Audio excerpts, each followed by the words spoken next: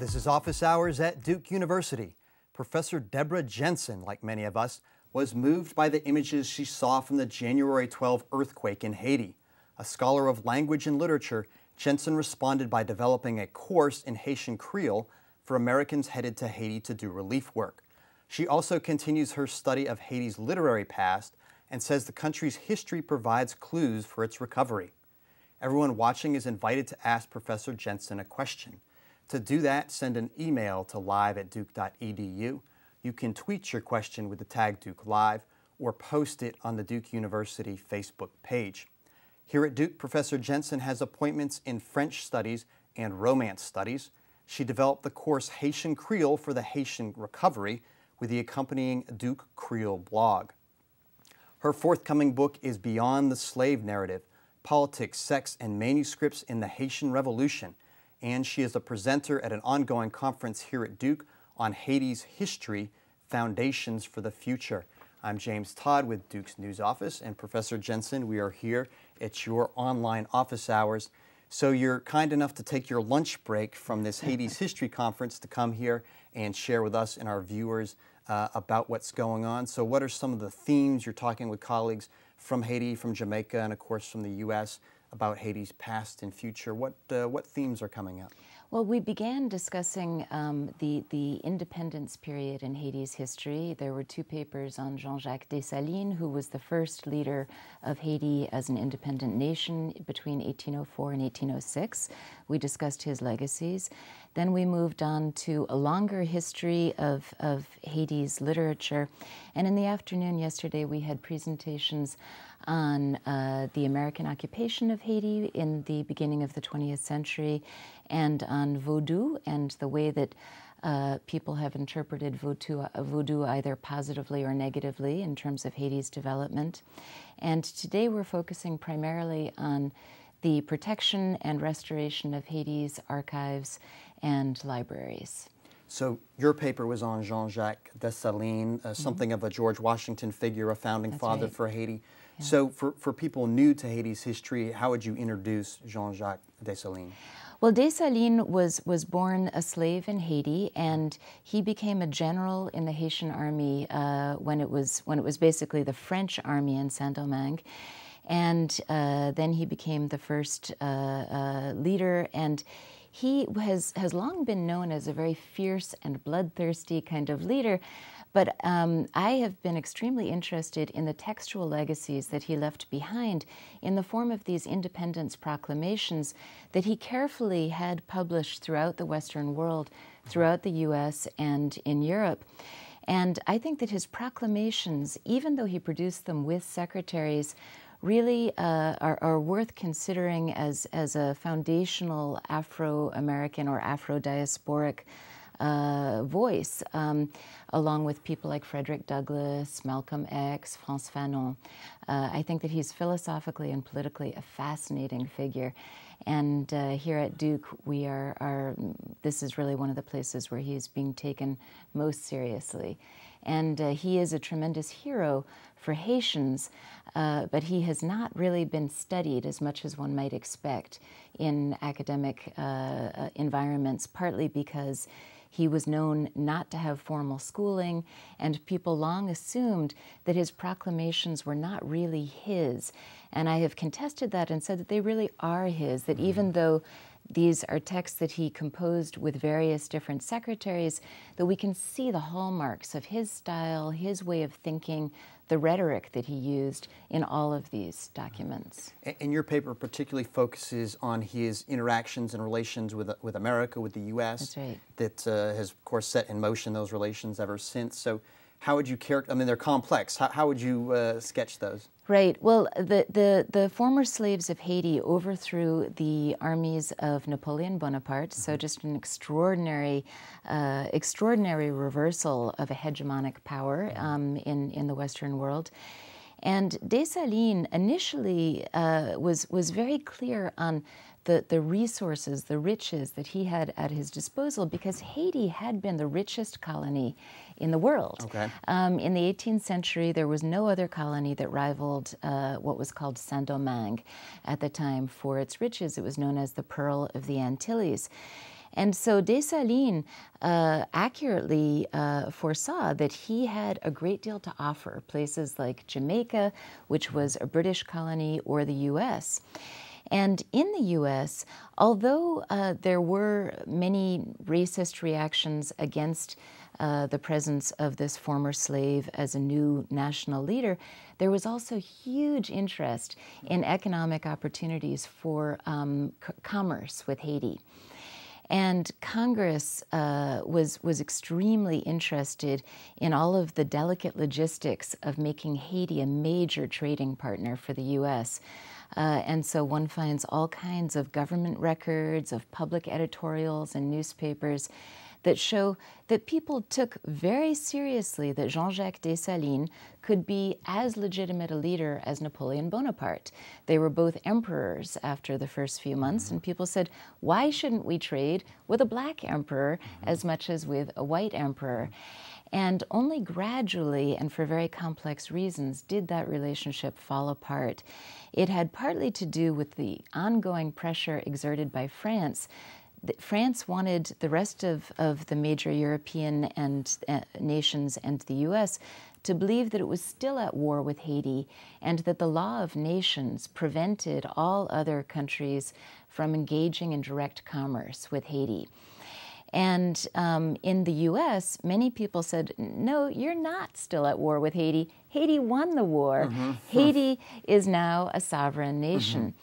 But over time, people became very anxious that if they went against the interests of France, if they really supported a black nation of former slaves, that they were undermining the slave system in the U.S. And anxiety about that slowly rose to the forefront through a variety of complex adventures that included an attempt to emancipate some of the Spanish colonies of the New World that went through Haiti and that brought great discredit on Jefferson and Madison.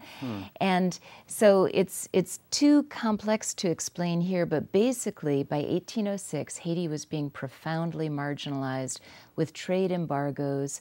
The U.S. did not recognize Haiti's independence until 1862 under Lincoln.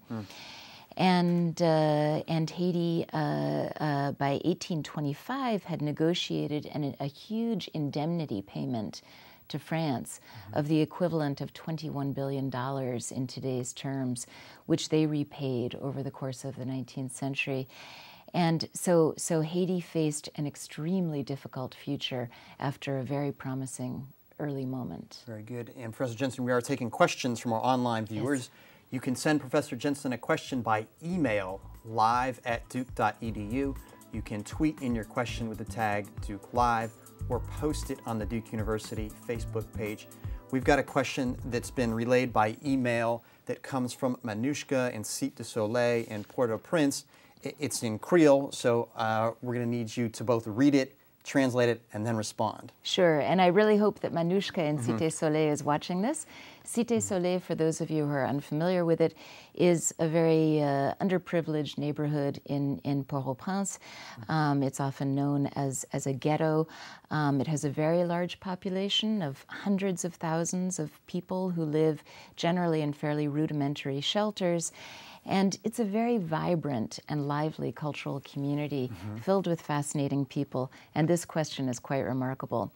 Manushka writes, Condition Haïti jodia, c'est yon gros honte pour Papa Dessalines, parce que c'est pour gens nap vive là, li te goumé. C'est honte parce que li te goumé pour nous pat gen yon l'État reste avec.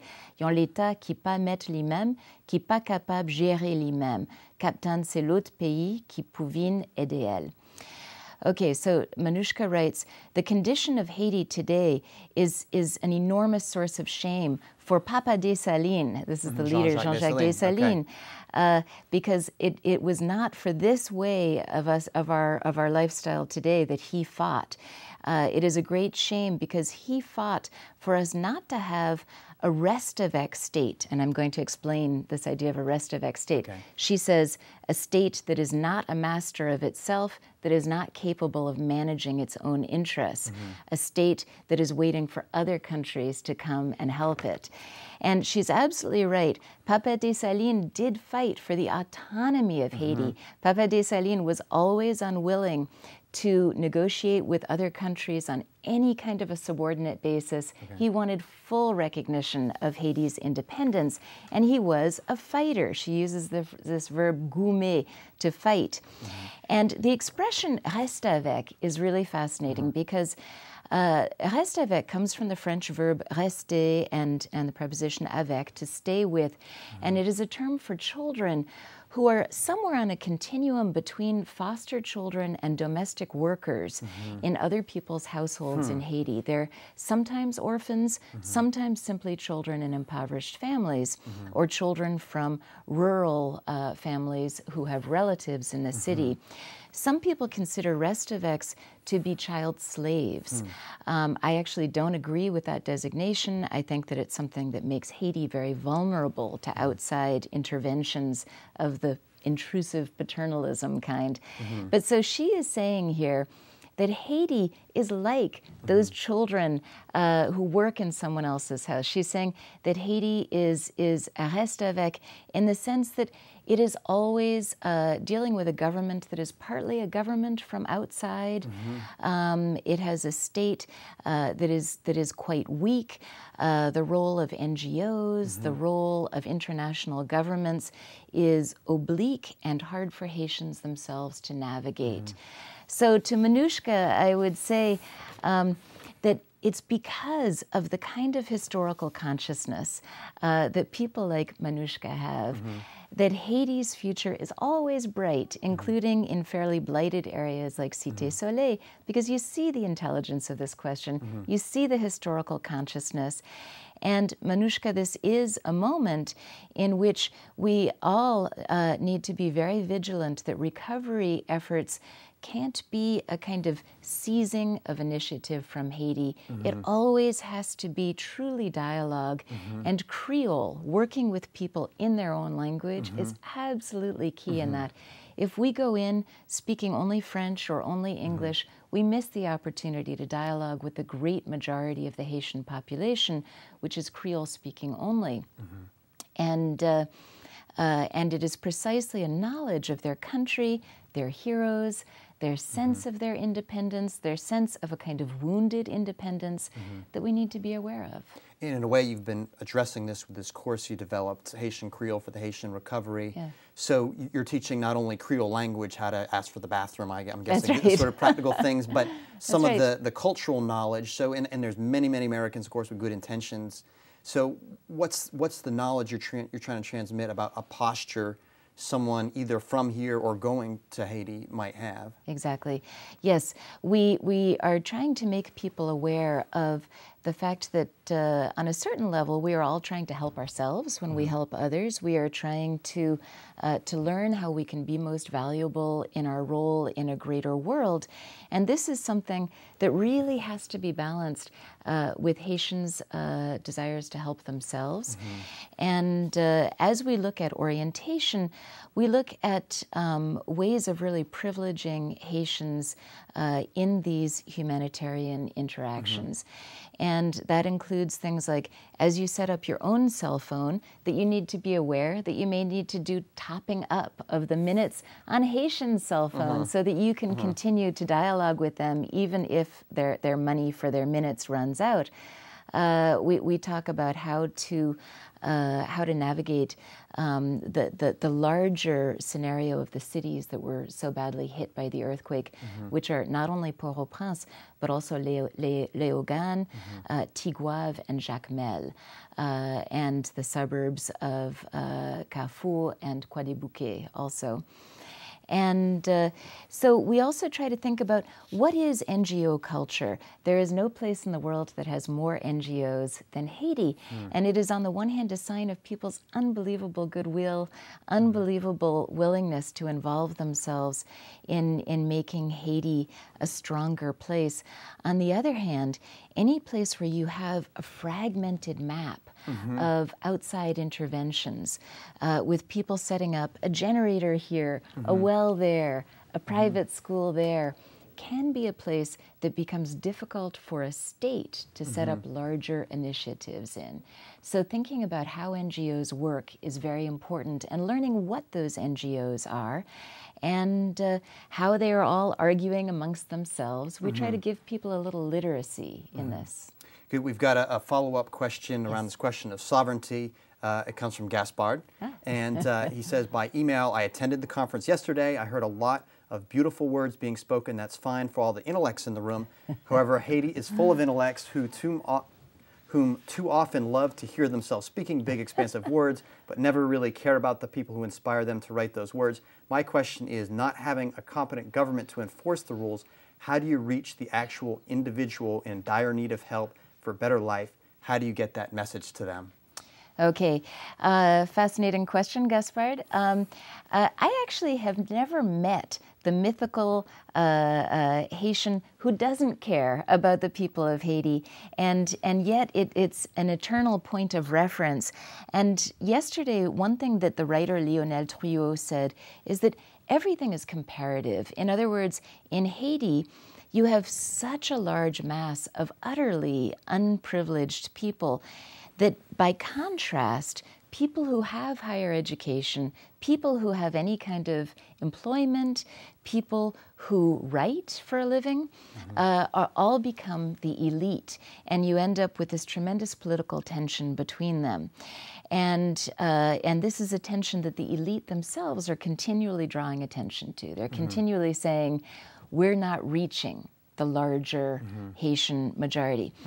And so, and for instance, former Ambassador Jean Casimir, who's been here as a Mellon professor this semester and who just gave us a lecture in Creole last week, he says, how can we create a nous in Haiti, a we in Haiti? And part of that issue is, again, Creole. It is partly a question, and Gaspard, if this is the Gaspard that I know, has been a Creole teacher here and highly valued. And, So Professor Casimir wrote a book that is a history of Haiti that is partly Creole and partly French.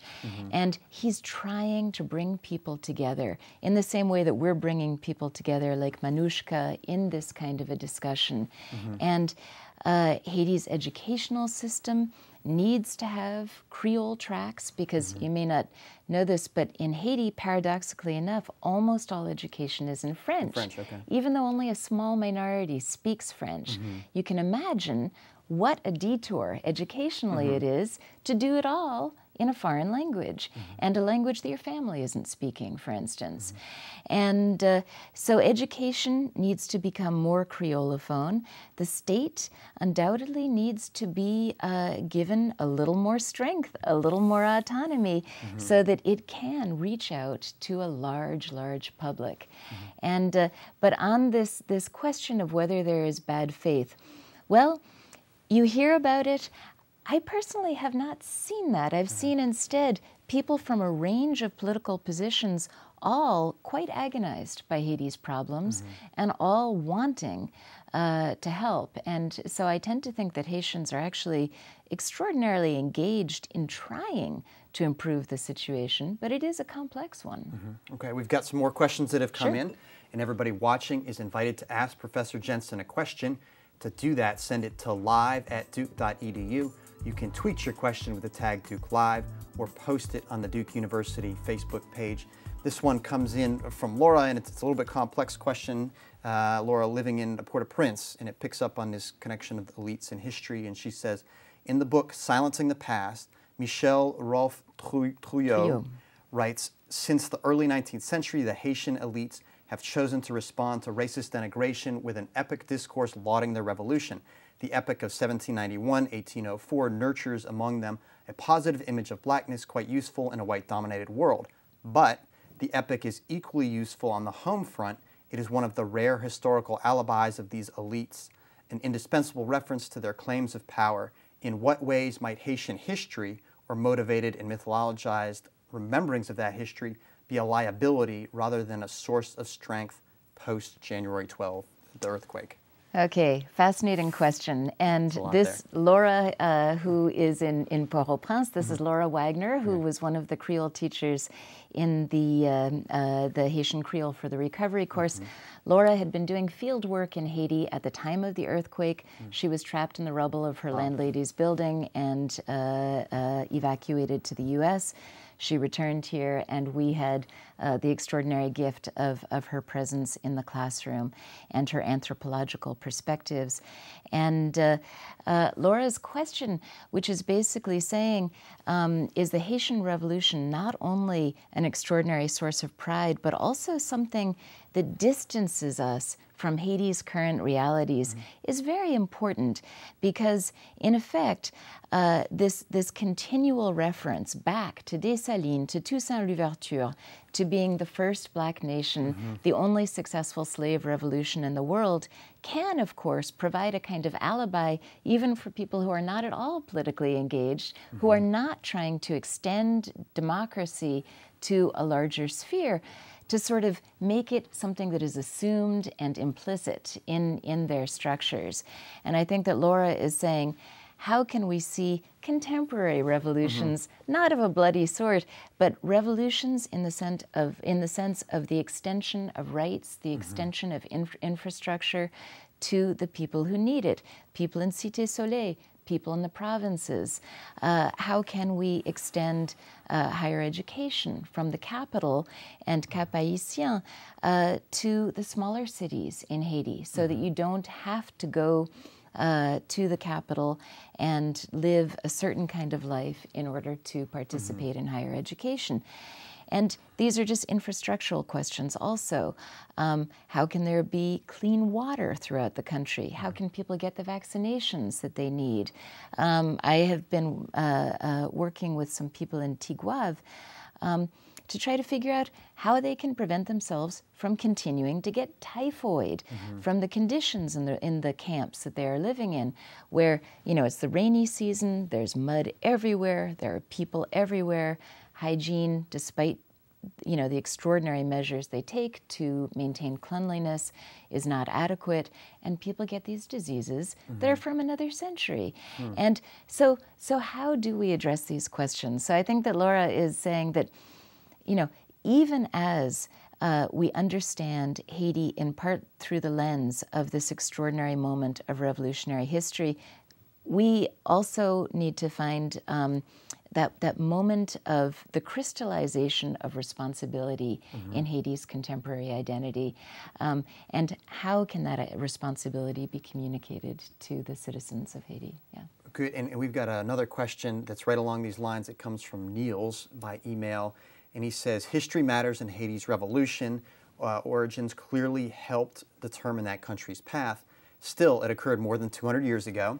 Isn't it a bit convenient to trace the country's current problems, which are so massive, to events that occurred so long ago? After all, we don't blame George Washington for the 9/11 attacks.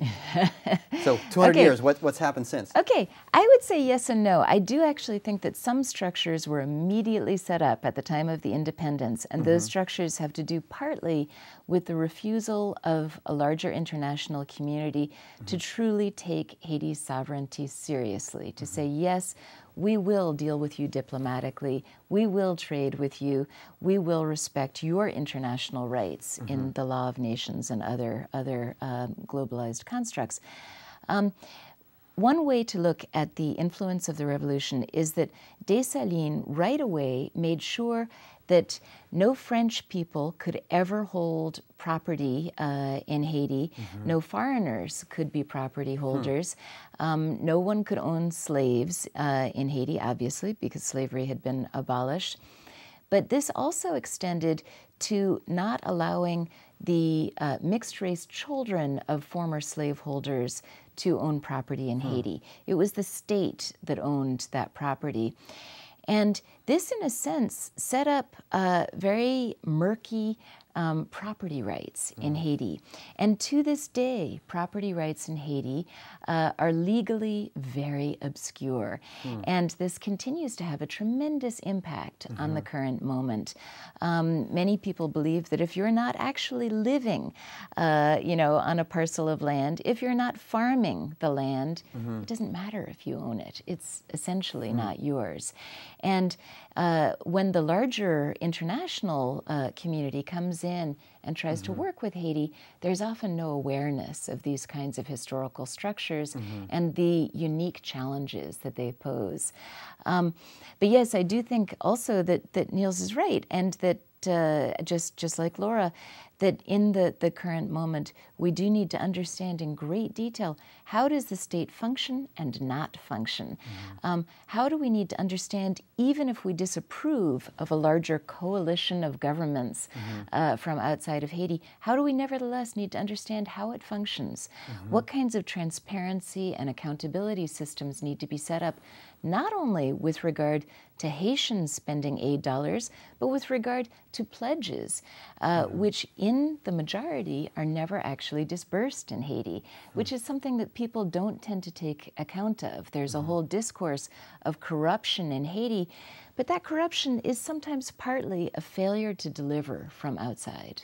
Okay. And speaking of delivering assistance, we've got another question. This one comes by Twitter, and everyone watching can ask Professor Jenson a question. To do that, send an email to live@duke.edu. You can tweet in your question with the tag Duke Live or post it on the Duke University Facebook page. This one's from Twitter, from Prayer Chapel, and it asks, are you aware of an association of Haitian faith-based groups providing assistance? So, Of Haitian faith-based? It says Haitian faith-based, and you can speak more broadly to the role of I guess, Christian groups in the country. I am actually not aware of a Haitian coalition of faith-based groups. We are very aware of the importance of faith-based groups and their initiatives in Haiti. And the Haiti Lab at Duke, which is starting in the fall, it's at the Franklin Humanities Institute. Laurent Dubois and I will be co-directing it, has as a core faculty member Kathy Walmer, who is the executive director of Family Health Ministries and also an adjunct faculty member in global health. And Kathy will be helping us to deal with the range of local and less local religious organizations who are doing all kinds of very important initiatives in Haiti. And this has already started to have an impact on our teaching in interesting ways. University Presbyterian Church in Chapel Hill just last week sent me photos of all of these little notes that Haitian teachers had written when they were in Haiti recently, when the church was in Haiti recently doing teacher workshops to help teachers do a sort of self-esteem curriculum with handicapped children in Haiti. And it was about what part of your body are you most at ease with? What do you love about your body? And so we had all these little notes, and we sent them to the students in Haitian Creole for the recovery, and they did translations of these notes. And they really loved trying to decipher people's handwriting, the ways that people wrote their names with the last name first, then the first name, and these unique little stories. And so we are very interested in just taking account of all of the different ways that Americans are involved in Haiti, and making sure in the Haiti Lab that we can represent a real cross-section of these initiatives. Good. Now, Professor Jenson, when we talk about Haiti's history, we would be remiss if we didn't mention a recent major archival discovery. And you know what I'm talking about. One of your graduate students, Julia Gaffield, was in the United Kingdom National Archives and came upon some correspondence from a Jamaican ambassador in Jamaica, and found what's believed to be the only known printed official Haitian Declaration of Independence. So we've got a question tied to this, but we've got an interview clip from Ms. Gaffield talking about this. So let's listen to Duke's Julia Gaffield talking about this moment of discovery. 1804 was a huge year for Haiti. In the Jamaican archives. And so this was a binder that had a lot of information. And I came across a cover letter that said, you know, attached is this information I've received from Edward Corbett, who was the British agent sent to Haiti. And all of these other documents for your information, and there was a big package of them. And then I read the cover letter from Edward Corbett, and I had seen this one before in Jamaica. And it had a paragraph that said, enclosed is this document that you might find of interest, or something like that. It is not but 2 hours from the press. And so in my mind, I was like, yes, I've seen this before. And one of my advisors, Deborah Jenson, and I had spoken about the meaning of the word press. And so we were hoping that the original was going to be there. And so I flipped a couple more pages. There were other things in the mix. And among other printed documents was the Declaration of Independence. And it's kind of an awkward moment to find something so exciting, because it's a quiet room, it's a reading room. You're not allowed to talk, and I don't know anyone there.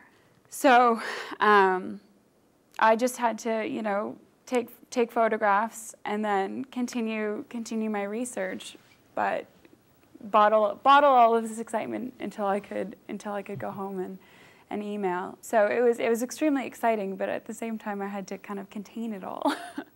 So that's Duke's Julia Gaffield talking about her great discovery, a printed copy of Haiti's Declaration of Independence. And we can actually show viewers the first couple pages of that, what it looks like. And here's a question that's come in about that. It comes from Jack by email. One of your graduate students discovered Haiti's Declaration of Independence recently. Pretty cool. Mm-hmm. She said you were the first person she emailed after finding this document in the National Archives in London. What was your reaction? Right. I remember her email came on February 2nd, and I was staggered to hear that she had found something printed by the Haitian government, because I myself had been researching this document for a long time and had never found anything that was so concrete, that gave us a specific way to sort of really understand this document, when it had been printed, and so on. At the same time, we were so caught up in the earthquake. We were teaching the recovery course. I was, you know, on the phone every day with contacts in Haiti. Laurent and I were planning this conference on the archives, trying to conceptualize with a large community how Haiti's patrimony can be protected. And so I was fascinated, and at the same time it was sort of like, okay, back to the debris, kind of back to the current moment. And so there was a delayed reaction from me in really understanding the way that Julia's discovery would also bring together Haitian Americans and Haitians and also Canadian, Haitian Canadians in enjoying this document and really understanding Dessalines' originality and his fierce and energetic, extraordinary galvanization of the new nation of Haiti. Good. Well, let's take a look at the document itself, Yes. Haiti's Declaration of Independence. Liberté ou la mort at the top there, I guess freedom or death. And Right. so what's the significance of this document? Obviously, it's something of a living document like our own Declaration of Independence. That's right. What language really jumps out now for Haiti today? Sure.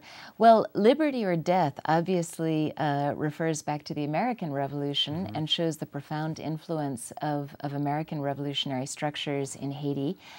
We see that this is the armée indigène, the indigenous army. Of course, the former slaves were not indigenous. Many of them had come directly from Africa, and others had been there for a generation or two, but but they were not indigenous. But they were connecting their identity to the whole history before Columbus arrived at the island of Hispaniola in 1492, to the Taino Amerindian cultures. And the Taino Indians had suffered near genocide in the first half century of European colonization. And so the Haitian army identified with this legacy of a long colonization, the long abuse of different populations for the sake of the European economic motor, first in mercantile economies and then segging into capitalist economies. And this is a document in which Dessalines, well, it has three parts. The first part is where Dessalines speaks to the generals. They take an oath to live free or die. The second part is a long speech in which Dessalines addresses the people of Haiti. And he is raising their morale. He is saying, stay on your guard against attempts to recolonize the country, which was very prescient. Indeed, there, you know, in France, people were really trying to think through how can we recolonize Saint-Domingue. And he has so many fascinating turns of phrase in this document.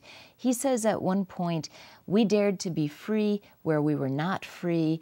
In another document, refers to them having been the authors of their own liberty, which no one wanted to grant them.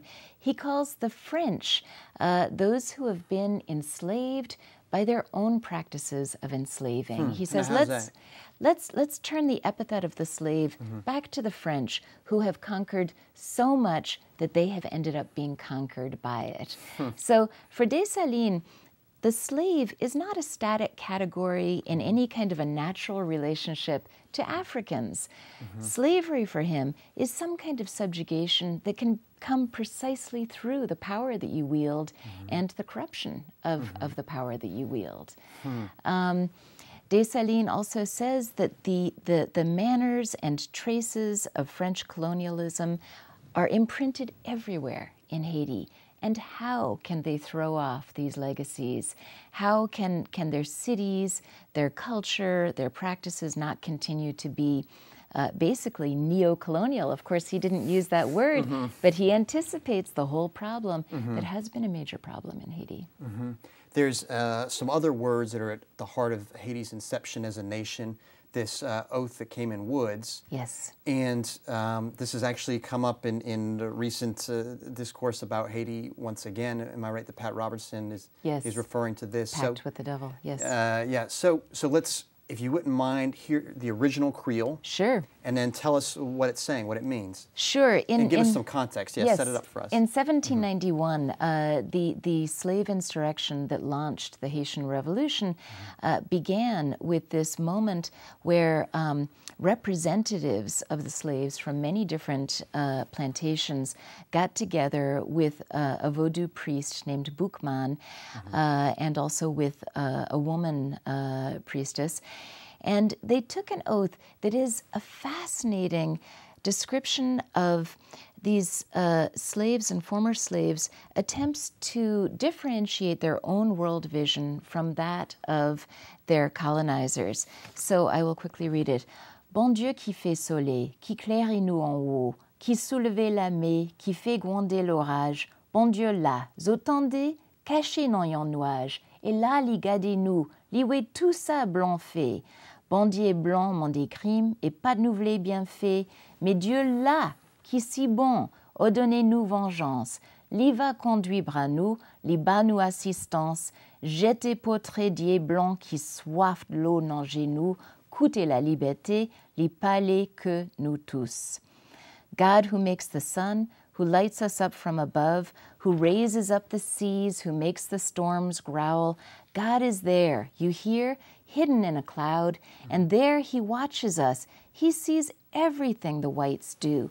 The God of the whites orders crime. He wants nothing good for us. But the God there, who is so good, orders us to take vengeance. He will guide our arms. He will give us assistance. Throw down the portrait of the God of the whites who thirsts for the tears in our eyes. Listen to liberty. It speaks in all of our hearts. Now, in this oath, which was first transcribed by the Haitian writer Hérald Dumel in 1824, and which is written in a classic poetic form, which it probably didn't have at the time, but which we believe is pretty close to the original, in it, we see in the beginning just one God, and slowly that God splits. And you have the God who is there, who is hidden in a cloud, the God who sees what the whites do, and then you have the God of the whites who has been complicit with slavery, complicit with colonialism. And in the end, the slaves are saying, the portrait of the God of the whites thirsts for the water in our eyes, but it's liberty that speaks in all of our hearts. It's a very powerful oath. And interestingly, in Haiti, there is a certain religious divide over just the meaning of the many disasters that have beset Haitian history. And some Protestant groups in particular have tended to see in the oath and in the repeated disasters that have beset Haiti some kind of a negative legacy on a sort of metaphysical order. On the other hand, you can see in this kind of oath the galvanizing of the slaves, making sense, creating a worldview that allows them to really seize the initiative to go out there and to emancipate themselves. And the Vodou tradition has been an extraordinarily culturally rich tradition. Unfortunately, recently, there have been a lot of interpretations of Vodou as some kind of culpable or impoverishing tradition in Haiti. And I think that is just so untrue, so unfair. Vodou has been at the heart of Haitian medical practices since the era of slavery. Vodou is a powerful element of social connectedness and continuity. And Vodou is a musical tradition, a poetic tradition.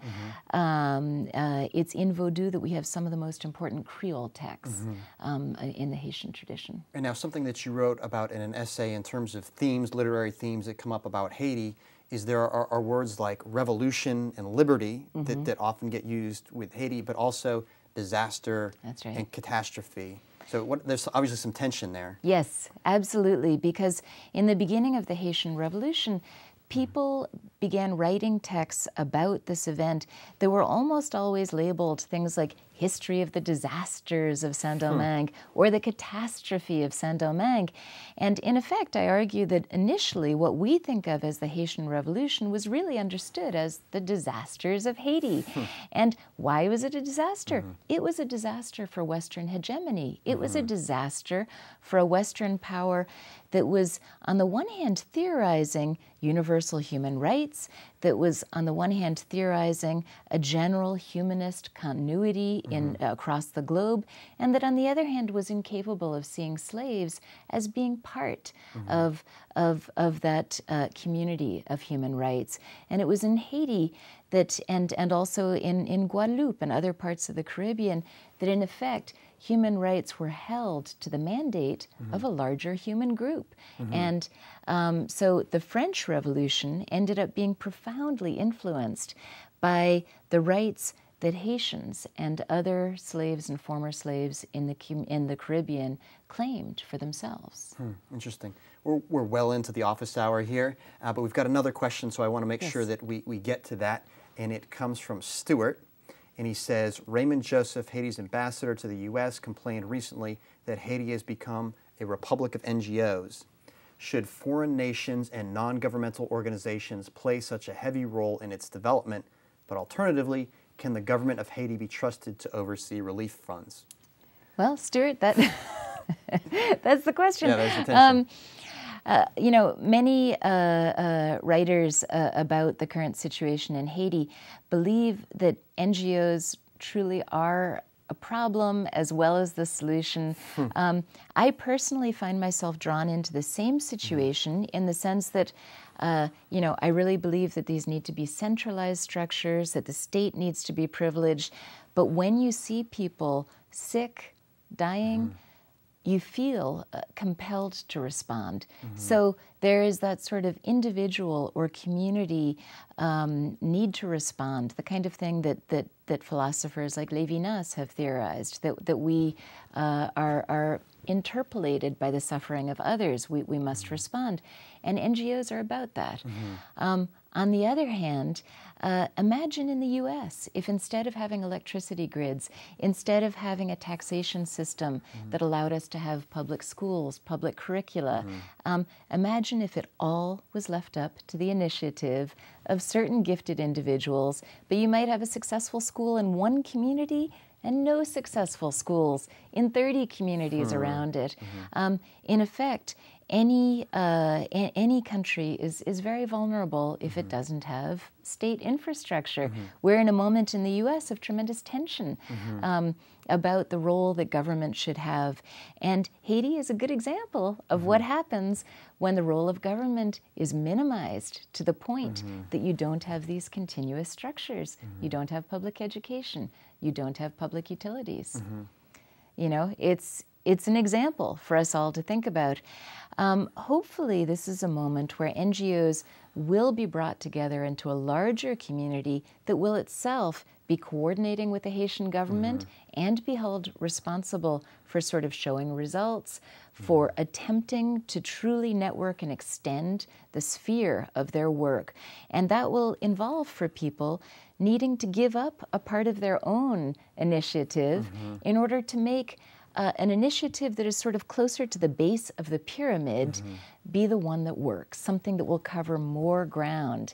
And it's always hard for us to give up our little territorial interests, but in Haiti right now, everybody has to give up territorialism and work toward larger projects whenever possible.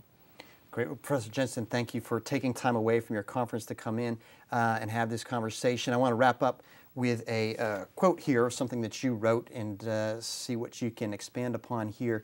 You said in a recent essay, we need to repeat and repeat to ourselves something simple, that Haiti, dear Haiti, no matter how tested and remapped by disaster, is not in itself disaster. Haiti is not disaster. So if that's not the right word, an all-encompassing word for Haiti disaster, what's the alternative narrative? What's the other word? What else is our option? The other word is just to think of Haiti as just an extraordinarily accomplished nation that has always been a beacon of interest for the African diaspora throughout the New World. Haiti set the bar for other post-colonial international relationships, set the bar for articulations of sovereignty from the position of former slaves who had been in a situation of social death, as Orlando Patterson said. Haiti is people like Manouchka in Cité Soleil, who can mobilize these wonderful historical arguments, put it together with the language of current problems like the reste avec, to think about Haitian autonomy. Haiti is a brilliant and compelling nation that deserves our attention and involvement. Well, great. Everyone watching can follow Professor Jenson's work on the Duke Haiti website. That's duke.edu/Haiti. There are links to the Duke Creole blog, Professor Jenson's courses there, the Haiti History Conference. A recording of this office hour session will be on the Duke On Demand website. That is ondemand.duke.edu. You can also find there a list of upcoming Duke webcasts, including the Center for Instructional Technology Showcase next Friday, and the next office hours session with Professor Bruce Lawrence on teaching Islam. To learn more about Duke, visit duke.edu.